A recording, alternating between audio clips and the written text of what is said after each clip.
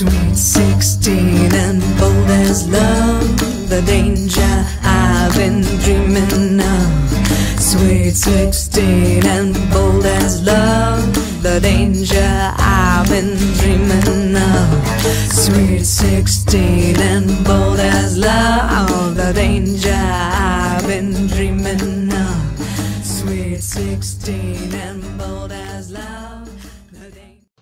Hey guys, it's KK Witchy. Hope you guys are doing good today. So I saw a tag video that I believe Miss, hold on, give me 1 minute and I'll pull it up. Athena Beth Black did, and also I believe Miss Roller Derby Witch did too, and I'll link both those channels down below my channel for you guys to find. And it's the Grumpy Witch tag, and I thought it's really fun. Because, I mean, everybody has their likes and dislikes, so I thought it would be fun to kind of share my dislikes about, you know, the practice and stuff like that. So, I'll link the questions down below. That way it's a lot easier to find. My opinion is a lot easier when people do that, because then I'm like, ew. Okay, so let's get started. So, the first question is, you'll have to bear with me because technology hates me. So it's called the Grumpy Witch tag. The first question, do you have a least favorite time of the year magically? Yes, I do. And that would be winter. I freeze my ass off during winter. I'm not a very warm-blooded person anyway. So like I step outside, I'm like like I can't collect anything when it's winter time for me. Like I freeze to death. I have to carry a heater everywhere I go. I have to carry a blanket with me everywhere I go because I just freeze to death. Everybody's like, you got low iron. I'm like, no, I hate wintertime. I'm more of a summer person. Winter does not connect with me at all. Like I said, freeze my ass off. And I just feel kind of down during the wintertime, if that makes sense. And I don't know if it's where everything's dormant and I'm just kind of the same way. But I swear that some humans should have been hibernating around wintertime. I still believe that. So number 2, is there an herb that you don't like working with or never seems to work in your practice? Yes, I have. There's actually 2 that I don't really work with well with, and one's Bishop's Weed. I believe I did a video on it. I don't work well at all with that just because I don't find, usually I do have it on my shelf, but when I decide to use it, I usually pick different herbs to use it just because, you know, some herbs have the same properties and that I care more for than Bishop's Weed. And also pennyroyal, I don't work well with that one either. They're both herb videos that I've done, I believe, on my channel, on my herbs list. You can go check them out if you want to, but I never really work well with them. Just again, I don't really, I don't know. I mean, some things I use that for just because I feel like it needs that. Stop! I'm sorry, my cat's like trying to beat up my dogs, and yeah. So yeah, I don't really work well with them. I prefer other things when using things for what they're used for, if that makes any sense. But yeah, I've done videos on, I think, both them herbs on my channel. Okay, number 3, is there a stone or crystal that you don't like working with or never seems to add anything to your practice? Yes, there is. Believe it or not, I am actually not a fan of clear quartz. Yep, I said it. And it's not necessarily that I just don't get anything from it, if that makes any sense. Like most crystals and stuff, I can feel energy from it. I can't feel anything at all from clear quartz. Anything. I can't feel anything. And I don't know if it's where it's one of them stones where you have to program it, or if it's just something with me and my stone we just don't connect. Like I do have clear quartz, but again, I don't feel anything from it. And I've tried, you know, other people's clear quartz. I still don't feel anything from them, so it may be something for me, but I don't know. I just don't connect well with them. I mean, it don't like hurt me or anything, but I just don't feel anything from them. So, yeah. Believe it or not, I don't like clear quartz. Okay, number 4. Is there anything that bothers you about your deity or your practice?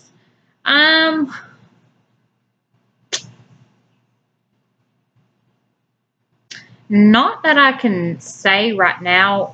The deity I'm working with right now, I'm just now starting to learn more about him, and I really don't want to offend him just quite yet. So, listen to me, just quite yet. And as far as my practice, not really. No,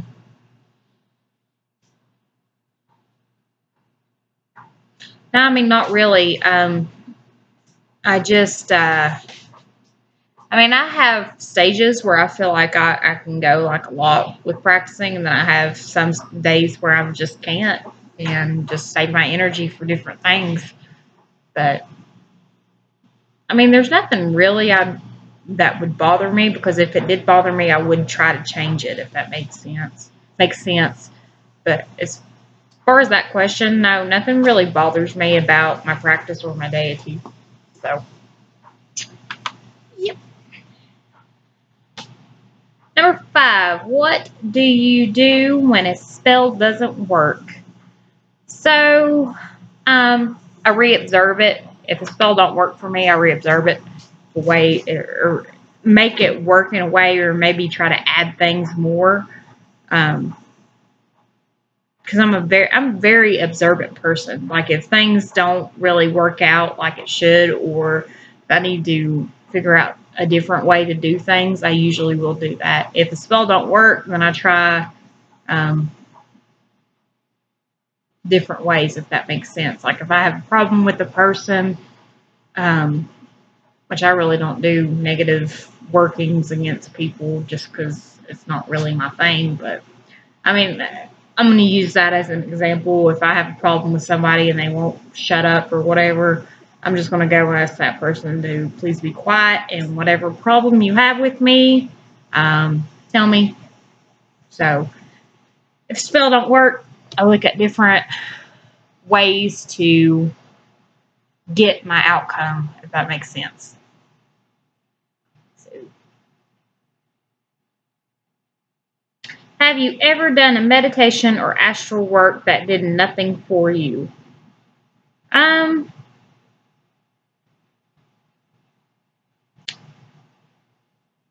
Not really.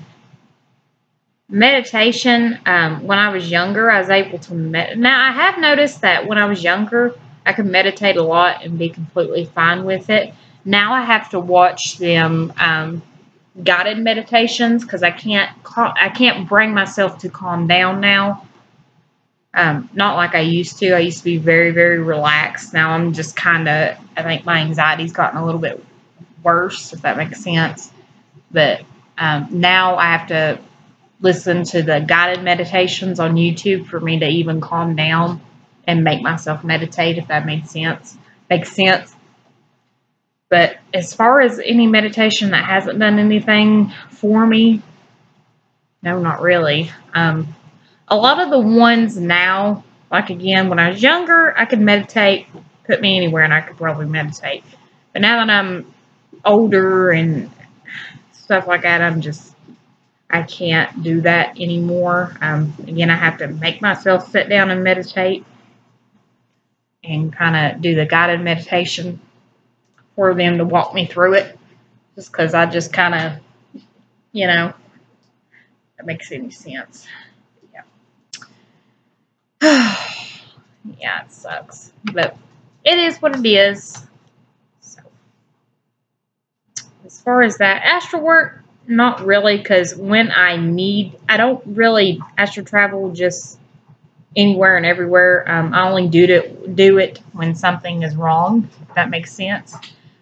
Like, let's say something negative's in the house and I go on about my day and not really notice it or anything like that. I'll have one of them astral Like, I'll think I'm awake and I'm here, and whatever's there will show itself. So that's the only time I astral travel, really. Okay, the next question. What question was on? Oh, I was on 6. You'll have to forgive me. My counting's off. Number 7. Is there an element that just doesn't work for you? Fire. Actually, I cannot. Something about fire, I just have a hard time with. I also have problems with air, though, too. So it's like, I don't know. I'm weird. Although you guys are watching my channel is probably just like, yeah, we knew you were weird.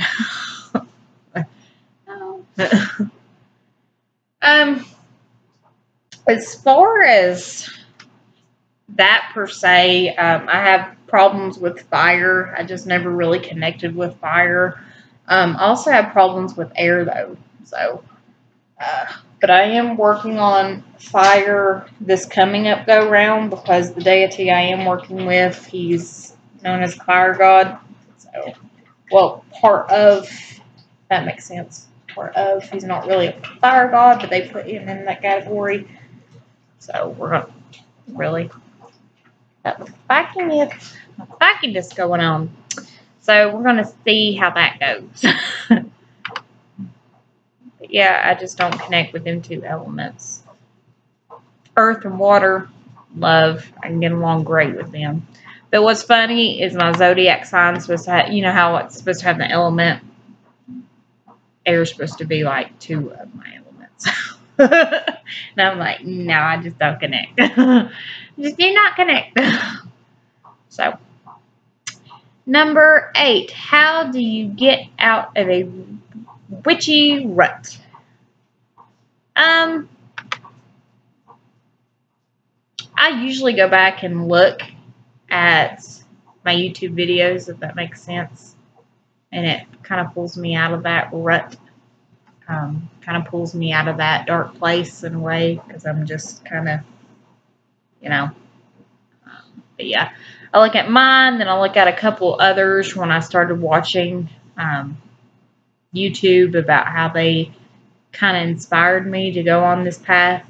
I definitely check them out again, and then I remember why I'm doing what I'm doing, or if doing what I'm doing, then I kind of analyze again, if doing what I'm doing, does it still work for me? You know, so I kind of re-observe too, in a way. But yeah, that's how I get out of my witchy rut. How do you deal with life getting in the way of your practice? To me, it is what it is. Your everyday life and your witchy life can kind of be the same thing, I think. But, you know, I get it. It's hard when you got kids and stuff, especially with my, he's getting ready to turn 2. Yeah, 2 years old. But, yeah, he's getting ready to turn 2. And the older you get, you know, do what you can. Like if they're napping or showering or whatever they're doing, I definitely find time to practice then, especially if there's some things that need to be done. But yeah, definitely practice when I can between them napping, or if they're at grandma and grandpa's, or, you know, things of that sorts. So when you have,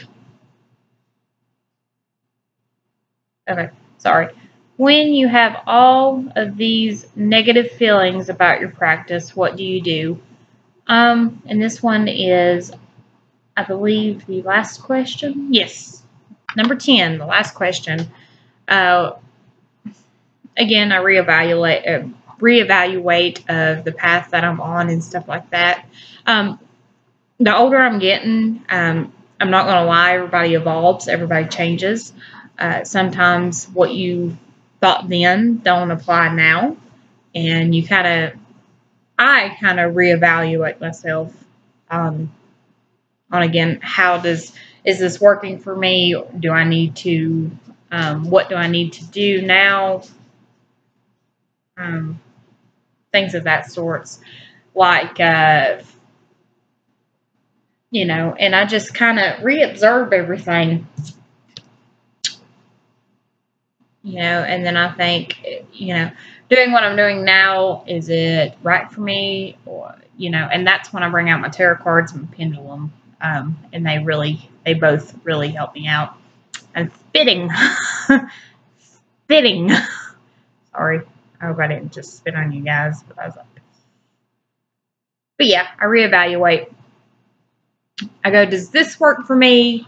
If it does, what do I need to improve on? If I need to improve on anything. If not, I'll get over it. That makes sense. And then I'll be back to, woo, you know. So it's just, yeah, it's that. So, yeah, I kind of reevaluate everything.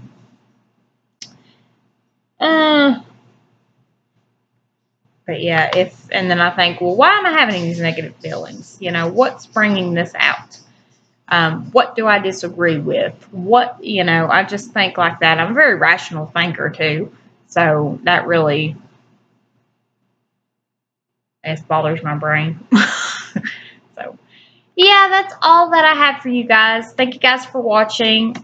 If you guys are interested, I'd love to see a video on what the Grumpy Witch tag, what you kind of disagree with in the practice and such, or about these questions, if that makes any sense. So, love to hear from y'all. Again, it's nice to bring out that balanced side that not everybody agrees with, you know, such. So, thank you guys for watching. Many blessings, love and light, all that goodness.